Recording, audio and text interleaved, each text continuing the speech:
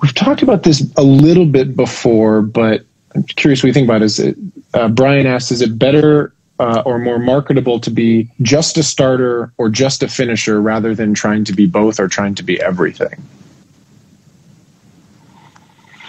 I like speciality.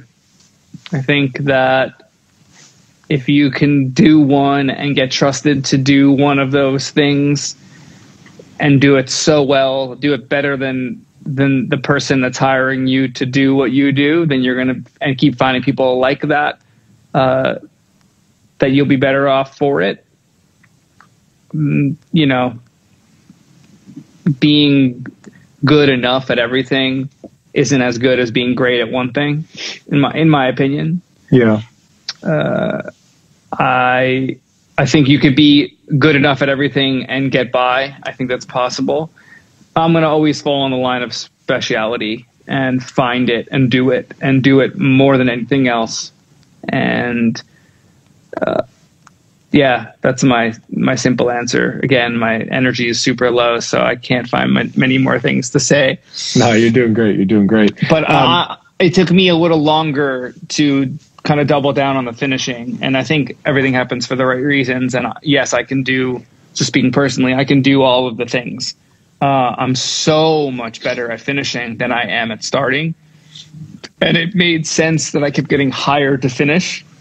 So be open-minded, be aware of how people are perceiving you and what they're saying about you and why you're in the room, why you're getting asked to do certain things, why you're getting paid to do certain things, and assess that against where you want it to be and then decide where you land. Yeah. I think one of the things we talked about before, and for some reason the chat seems frozen, so presumably people can still see this. I don't know. The Instagram's not updating things right now. But we talked in the past that, you know, you're starting out, you're trying a lot of different things, and let who you are as a creative person refine as you go on in your career. I mean, you know, like you said, you were a talented producer, writer, as well as mix engineer, as well as other things. And over time, you kind of started to focus on things. You talked a little bit about you like the idea of having more of a flow and having lots of things come out rather than kind of waiting and pitching and making creative things that don't really land anywhere, even though you're super proud of them.